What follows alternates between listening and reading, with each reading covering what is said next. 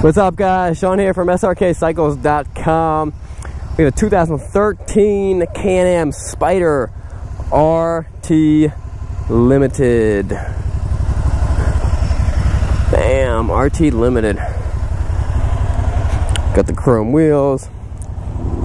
Got the Spyder stuff. So 3 wheels, pearl white. Let's put a brand new back tire on it. It's going to say the trunk's open because that's how I have the tag sitting in the trunk, which is fine. This does have the heated grips. Also has the electronic changing suspension. And this is the SE version, SE5 version, which is the automatic.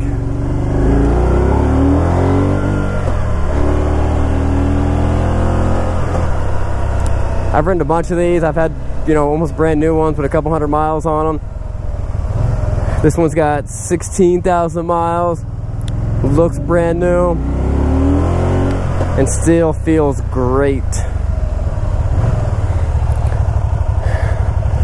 Actually, a guy who just bought a 2014 one exactly like this.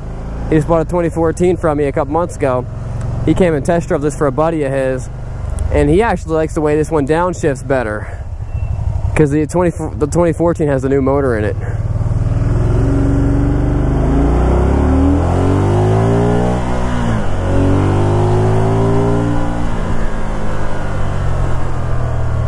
These things are great. They're a lot of fun. I want to have one in the wintertime. I want to drive in the snow. That sounds like a lot of fun.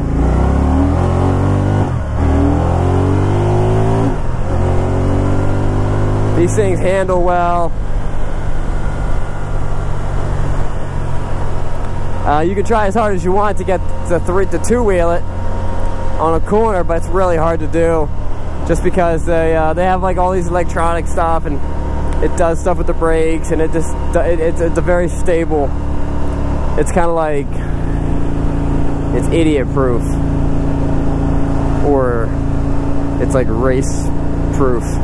It's a lot of fun though, and for a lot of people this is the solution. This is not like, it's not a motorcycle. Don't think it is. It's not a crappy version of a motorcycle. It's not a wannabe motorcycle.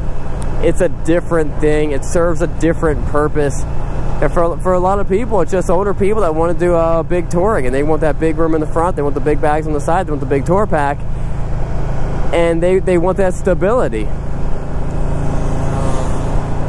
They don't want to think about, they don't want to worry about what's going to happen if I drop my bike,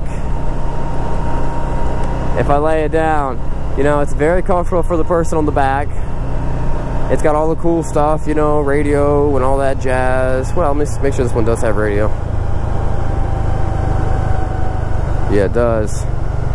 It's got radio and all that jazz, and you don't have to worry about whether it's wet or whether you're driving over rocks or any of that stuff. It's just always going to be stable. Take it off-road if you want to.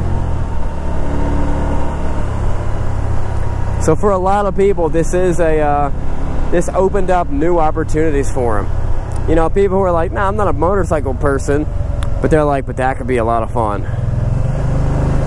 And then they start doing trips, and they start having a lot of fun, and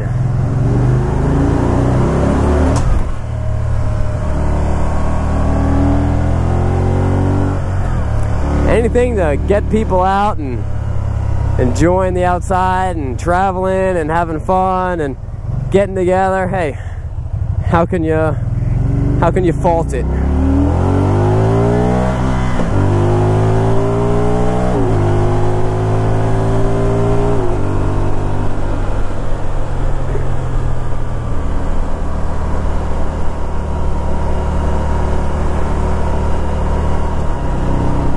This thing shifts flawless.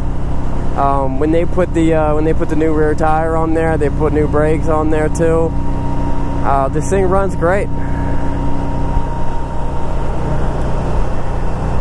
I got no complaints. These things age very well because you can't really drop it. I've tried. You just can't drop these things.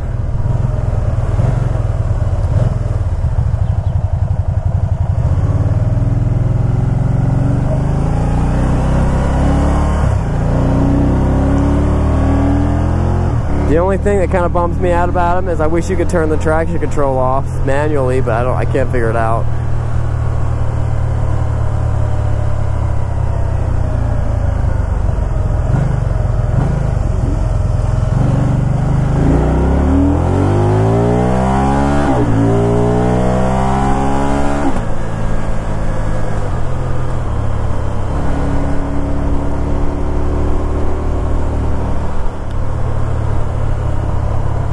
Good old Can-Am. Alright guys, I don't know what else to say about the Can-Am. The radios are nice. It has a cool it's got cool features up here. It's got the GPS, which is nice. All this stuff comes with the Spyder. Guys, check out the walk around video for this thing.